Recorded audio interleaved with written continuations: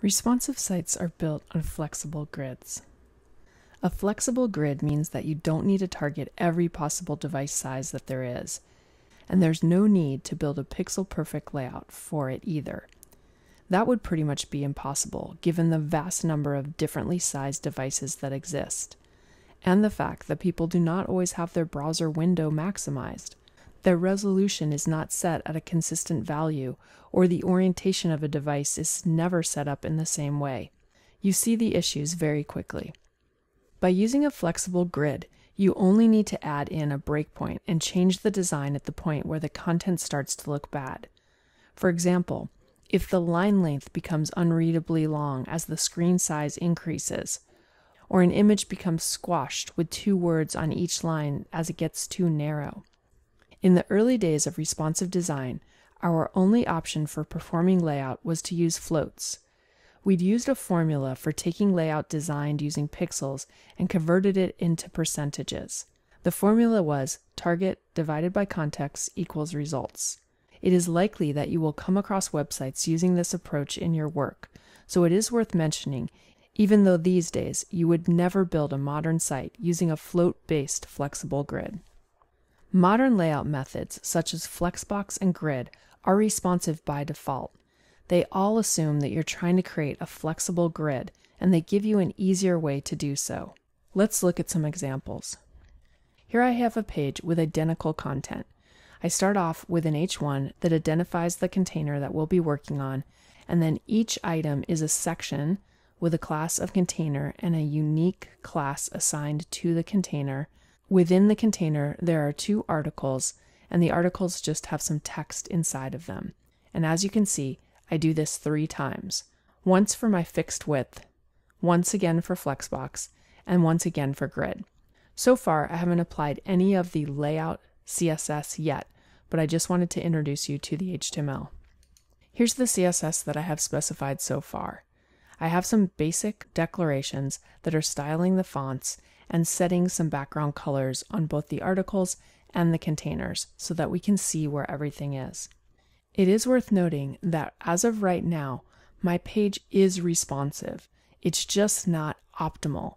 As you can see, when my page width gets fairly wide, the line length of the text becomes far too long to comfortably read. So even though websites do act in a responsive manner by default, they're not always set up in an optimal way. Let's see how we can change this.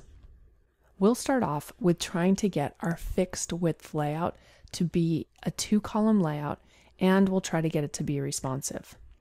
Now there are a number of ways that you can accomplish this. What we'll do to start off with is we're going to go ahead and we're going to target the articles that are children of fixed width. So I will use .fix, .i1, and .i2. I'm going to tell the i1 element to float on the left, and I'm going to tell the i2 element to float on the right. Now, as you can see, if I save and refresh, nothing really happens other than the container has now collapsed behind the 2 articles. The reason that these are not sitting side by side is because they are block level elements, so they take up 100% of the available space. If we want them to sit side by side, I'll need to make sure that they have width declarations applied to them so they can sit side by side. So we'll give the first one 30% and the second one 70%. If we save and refresh, you can see that these items are going to sit side by side. Now, because the items are being floated, it has impacted the content that follows. So we'll need to clear those floats. And I'm using the method that I shared with you in an earlier exercise, where we're going to target the pseudo element of after, and we're going to attach the clear to that. Now when I refresh, you can see that I do have a 2-column layout. And right now, my columns are responsive. Now I would like to have a little bit of gutter spacing between the columns. So in order to do that, I'm going to have to reduce the width, because currently the width is 100%. I'll have to bring this down.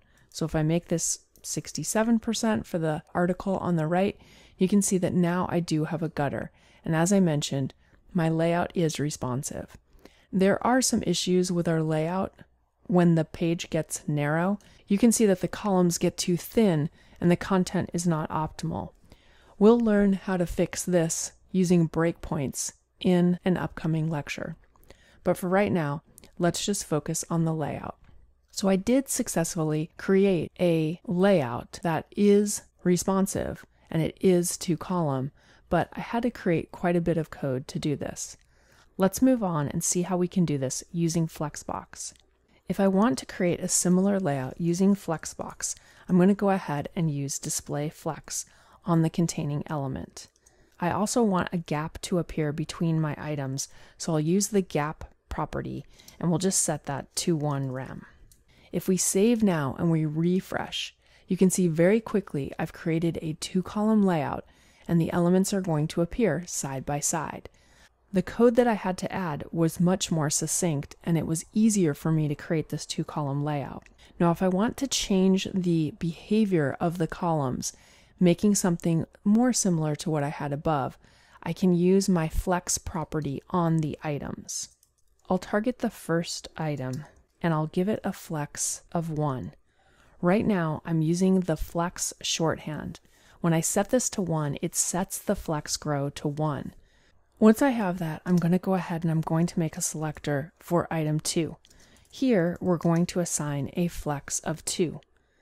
When we assign a flex of 2, we're saying that the second item will take up twice as much space as the others, or at least it will try based on its content. When I refresh the page, you can see I have something closer to what I had above. The first item is taking up approximately 1/3 of the space, while the second item is taking up 2/3.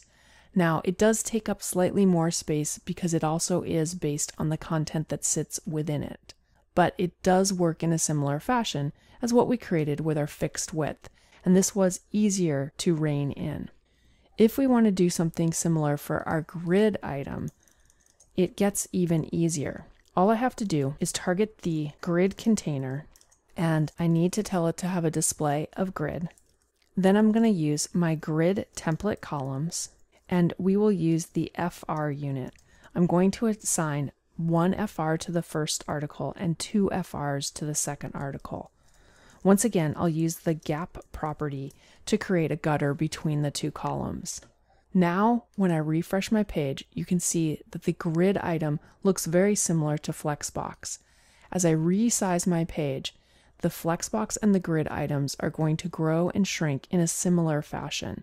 As you can see, the code that I needed to apply the multi-column layout to the grid item is even less than what we had to do above. Now we do still have the problem of the line length getting very long when my page is wide. We can prevent that from happening by using a max width declaration on the container. I'm going to apply this to all of the containers, so I'll go up to my general .container selector and I'm going to add a max width, and we'll just say 1,000 pixels.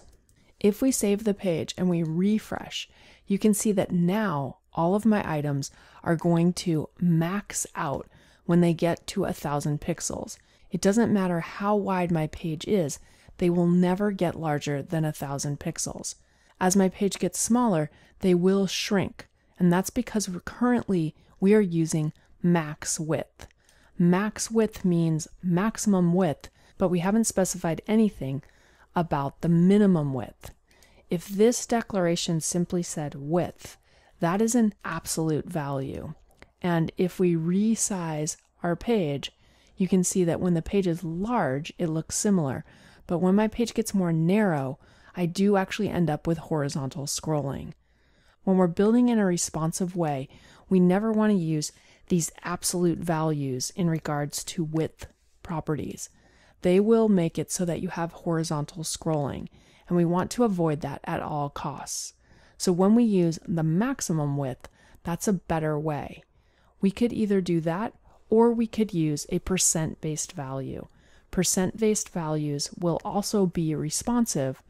They will, however, continue to grow, and they won't max out like the max width does. Hopefully this example has shown you several ways in which you can create flexible and fluid grid-based layouts. Clearly, Flexbox and Grid are the best ways to be able to create these sorts of layouts. They're very simple, and we have a lot more flexibility in the way that the items are going to interact with each other and create the spacing between the items. Flexible grids are one of our components of responsive web design. When we pair them together with other aspects of responsive design, wonderful things can happen.